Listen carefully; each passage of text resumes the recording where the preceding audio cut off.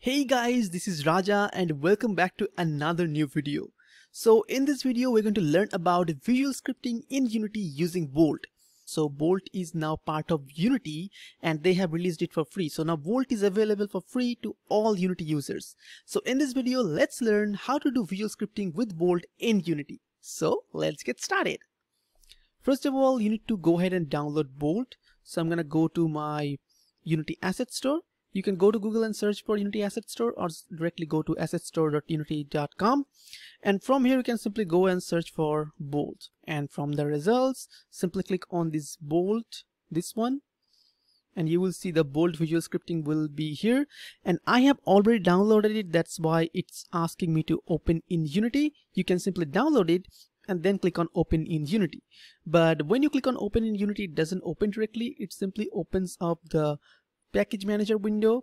So what you can do is alternatively you can simply open up your Unity software, and there you can go to window, and from there you can go to package manager, and make sure to download it before this, otherwise this is not gonna work. So here in package manager, by default your in project packages will be reloaded. From here you can simply go to my assets, and once you go to my assets it will show all the packages that you have downloaded from the Unity Asset Store. So once my assets loads, you will see all the assets that you have downloaded from the asset store. Now you can simply go ahead and click on Bolt, search for Bolt, and you will see Bolt will be shown in your case. As you can see, currently Bolt is shown. So from here, as you can see, I have already downloaded it. So now I'm going to click on import. So I'm going to click on import, and you will see Bolt will be imported. Click on import again, and Bolt will be imported. So now Bolt has been imported. I'm going to go ahead and close this window. Now if you go to this assets folder, you will see here we have some install Bolt tab. Inside this we have Bolt 1.41, this one and this one. So this is .NET 4 version and this is .NET 3 version. So we're going to use the .NET 4 version. Another thing you can do is you can go to your edit, project settings, player, and from here you can set your app compatibility to .NET 4.x. Okay, now simply close it. Now we're gonna go and install Bolt. So we're gonna go to this tools option here. As you can see here we have the tools option. From here you can simply click on install Bolt. Now in your case, if everything happened just after installing, then you don't need to do anything else. But if it doesn't happen, then you need to simply go to tools and click on install Bolt, click on import, and you will see it will get imported. So from here you can select all and click on import. So now as you can see, Bolt has been imported and the Bolt setup wizard is showing up here. We're going to simply click on next, and then it will ask us what kind of naming convention do we want. So we want the programmer naming convention because we have already used it in our scripts while writing C# and it will be very beneficial for us. Then on the next screen we're going to keep all things at default and click on next, all things on default, and click on generate, and it will generate the final things we need to get started. So now Bolt has finished its setup, so I'm going to click on close to close this one, and now let's get started coding with Bolt. So first of all, we're going to create a very simple scene, but before that let's say here inside my sprites folder I have this simple monster. I'm going to simply drag and drop it here, and as you can see here we have the monster. Now we're going to drag and drop this one. This is our platform, and I'm going to drag it somewhere like this, and then from the draw mode I'm going to click on tiled, then go to this rect selection tool and simply drag it to make it bigger so that our player has something to stand on. Now I'm going to go to add component, physics 2D, and I'm going to add a box collider 2D to our platform. Click on edit and then drag it to move it something like this, and now our player will have something to stand up on. So now we're going to select our player. We're going to rename this one to player, and we're going to go to add component, Bolt, and we're going to add a flow machine. So this flow machine is a set of graphs which will decide how the codes will actually flow, or how the program control will actually flow. Now you need to create a macro, which is kind of a script inside which you will have the graphs. You can simply click on new to create a new macro, and here I'm going to create a new folder. I'm going to call it macros, and inside this folder let's rename this macro to player. So this will control the behavior of our player. Now you can simply click on edit graph to open it inside the graph window. So as you can see here we have the flow graph window. Now you can also go to this window from window and graph. As you can see, if you click here, you will see this graph window will be opened. We will need few more windows that we will set up later. So for now, I'm going to simply go ahead and dock the flow graph somewhere so that I can see how it is working. So I think I'm going to dock the flow graph right here. So I'm going to drag it and drop it right here beside my game tab. And I think I'm going to drag my game tab and dock it beside my scene view so that I can see the game view and the flow graph together. Okay. Now we need few more things to start working. We're going to go to window and click on this graph inspector, which will give us information about all the nodes that we use in Bolt. So if I click on graph inspector, as you can see, this comes here. I can simply go ahead and dock it somewhere. And now we need another thing. So what this graph inspector will do is, let's say I click on this start, it will give us all the information about this start event. If I click on this update, it will give us all the information about this update event. All right. Now I can go to window and click on this variables tab, and we can drag and dock it somewhere like this. So this variable, from the variable tab, we can create new variables and use them in our visual script, okay, or in our graph. Okay, so now that we are done with the setup process, let's actually start writing something. So here we have the start event, which gets called at the beginning of our game. And here we have the update event, which gets called every frame again and again and again. So first thing we're going to do is we're going to print something so that we can know that Bolt is actually running. So we're going to drag something from the start. And here we're going to simply write print. So we're going to search for this print command. So I can click on that. And as you can see here, we have the print node. So this node will help us to print something at the start. And what do we want to print? Here we need to pass the message that we want to print. So let's drag from message and create a new node. And here we're going to select this string literal because our message will be a string. And inside this string, let's write Bolt is running, so that whenever our game runs, it actually prints Bolt is running. So now I'm going to click on play and see how this is working. And now as you can see, Bolt is running is being printed on our console. Okay, so our very first code is actually running. Now you can go ahead and group this code together to keep them separate from everything.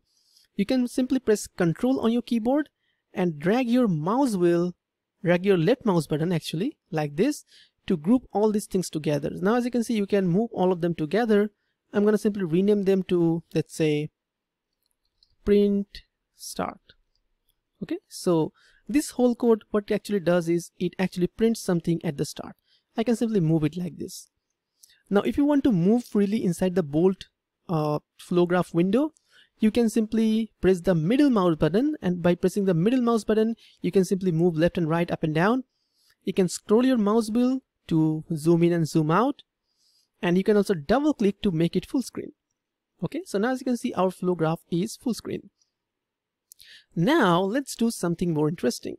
Now we're going to learn how we can click on this object to actually destroy it. Okay, so let's see how we can do that. To do that, first of all, here we need to create a new event. We're going to right click and go to this. You can either go to this events, or here you can simply search for on mouse down. Okay, so as you can see here, we have the on mouse down event, and it gets called automatically whenever something clicks on the object. Now what do we want to do when the on mouse down happens? Let's drag a node from here, and here we're gonna say destroy. Okay, so we're gonna destroy our game object. So we're gonna destroy our game object, and here we need to pass what object we actually want to destroy. So we want to destroy the object itself, and for that we need to create a simple self node. So here I'm gonna drag it and search for self here and simply click on it. Okay, so now as you can see, whenever on mouse down happens, or whenever we click on that object, it will simply destroy the self object. Okay, so this is the flow of this object. I'm going to double click to minimize it, or I can simply click on this full screen to minimize it. Now let's click on play. So now with this code, whenever we click on the object or the player should get destroyed. So let's see. So as you can see, I'm clicking on it, but it's not getting destroyed, and that's because currently we don't have a collider attached to the player. So let's select our player, go to add component, go to Physics 2D and click on Box Collider 2D, and you will see from the scene view here we have a box collider. So I'm going to go to this edit to edit the collider, make it a little bit short on this, and now we have this collider attached to our object. Now if I click on play, now you will see whenever I click on it, as soon as I click on it, the object gets destroyed. That means this script or this code is actually working. So we can again press Ctrl and drag our left mouse button to group all these objects. So I'm going to name this one to destroy on click. Okay, so this thing, all these things does is destroys our object on click. So I'm going to drag and drop it somewhere like this. Now let's learn some more interesting things. Now we're going to learn how we can actually make the player jump when we press the space button. For that, I'm going to go to our scene and add a rigid body component to our player, because otherwise we cannot make the player jump and fall down. Rigid body will add a gravity to the player. So let's select our player, and from add component, Physics 2D, we're going to add a rigid body 2D component to our player. Okay, so now when I click on play, you will see the player will fall down because of gravity. So as you can see, as soon as I click on play, the player falls down because of the gravity that we have here. Now we're gonna detect our key press, and depending on our key press, we're gonna actually make the player jump. So first of all, here we're gonna create a new function. The name of the function is add force, and you need to make sure that you use this rigid body 2d.addForce and not this rigid body.addForce, because this one is for 3D games and this one is for 2D. Because our project is 2D, so we're going to use this 2D. And we're going to also use this version of addForce where we have this mode option so that we can change the mode. So we're going to use this one. So click on it. So here's we have our rigid body 2D addForce. Let's double click to zoom in it. Now what we're going to do is, whenever we press the space button on our keyboard, we want to add some force to our rigid body. So for that, here we're gonna right click, add unit, and from here we need to say input.getKey. Okay, and from there we need to, from the key, we need to select the space key. So whenever the space key will be pressed, this event will be true. Okay, and whenever this event will be true, what do we want to do? We want to actually add some force to our rigid body. So let's connect these two nodes like this. And now we need to add some force to the rigid body whenever this thing happens. And we also need to call this thing from our update so that we can check for key presses on every update frame. So drag our update event, and if you don't have an update event, you can simply right click and search for update and create a new update. Now let's drag this. And as you can see here, we have our update event, and when the update runs, it will check for inputs, and depending on the input, it will add some force to the rigid body. Okay, so now we need to say how much force we want to add. Okay, so here as you can see, we can mention how much force we can add. So let's say in this case, I add a force of 10, and now for the force mode, we need to actually select impulse, because that will make the force even more effective. Okay, so in the force mode impulse, we can add 10 force to the y-axis. As you can see, the force has x and y both axes. We can add some force to the y-axis so that our player actually moves upwards. Now this code will not work because we need to break it down to another thing. After checking the input, we need to drag it, and here we need to go to controls and add a new branch. So when we press input.getKey, and when this event actually becomes true, then we're gonna actually do this. Okay, so we need to add one branch so that this code actually works. Okay, so now that we have done it, as you can see, the branch is still showing red. That's because we have only connected the flow, but we have not connected the value. It is waiting for a value. So we're gonna get the value of our key press, that is space button, and drag it here. So now it has got the value, and it will check if the value is true or false. So if we have pressed the space button, it will become true, and it will go to this rigid body 2D node. And if it becomes false, we don't want to do anything, so we're gonna leave it like this. So now that we have done everything, let's double click to close it and go back to Unity and click on play to check how it is working. So here's our object. I can click on space button, and as you can see, it jumps, and it jumps too much higher. So let's go and actually decrement the value of this force. Now as you can see here, we are attaching the value or adding the value directly, but we can also add this value using a variable. Till now we have not learned how to create a variable, so let's learn that now. So from the graph variables tab, if you don't have that, you can go to window and click on graph variables. Let's click on here and create a new variable. I'm gonna name it force. Let's name it force and click on plus to create a new variable, and for the type I'm gonna choose float. Now I can drag and drop the variable right here, and from here let's give it a value. Let's give it a value of 2, and now in place of the force I can simply drag and drop this one. But this will not work because the force is a vector 2, and here we are adding only one value. So we can either convert it to a vector 2, or we can simply go ahead and change the value to 2 directly from here. So I just wanted to show you how to use a variable, and that's what I have shown here. But you can also reduce this step by directly adding the value here. So now let's save this and go back to Unity and click on play. Now you will see when I press the space button, our player actually jumps and it comes down, and it looks like our player is actually jumping. Now you can adjust the jump by adjusting the gravity. So let's go to our player. Let's go to the rigid body gravity and change the gravity scale to something like 5, and change the force to something like, let's say 10.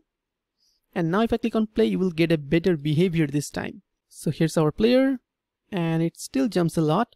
So I think we should give a much lower value. Alright, so the problem is here we are actually taking the input from the input.getKey. I actually mistyped it. So we need to actually use the input.getKeyDown function and not getKey. Click on it and right click on replace, and replace with getKeyDown. Okay, so now as you can see, input.getKeyDown is selected. Now it will give us a much better behavior.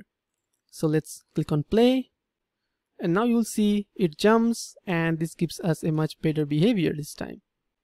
So now that our jump code is working, now we're gonna learn how we can actually move our object left and right using keyboard inputs. Okay, so let's get started.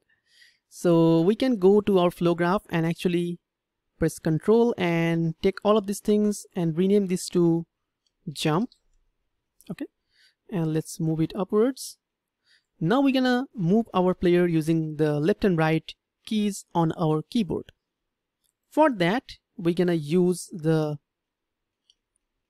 input.getAxis. First of all, get axis, and for the axis name we're gonna write horizontal because we want to take input from the X negative and positive axis. That's why we're gonna use the horizontal. Then we need to get the value from the horizontal axis, multiply it with a move speed value, and then use that value to move our player using its own velocity. Okay, so here we're gonna create a new value and we're gonna call it velocity. And make sure to use the rigid body 2d.velocity and set property because we want to set the velocity. So we want to set the velocity, and what do we want to actually set the velocity to? We want to set the velocity to the value of our input.getAxis value, and we're going to multiply it with the value of our move speed.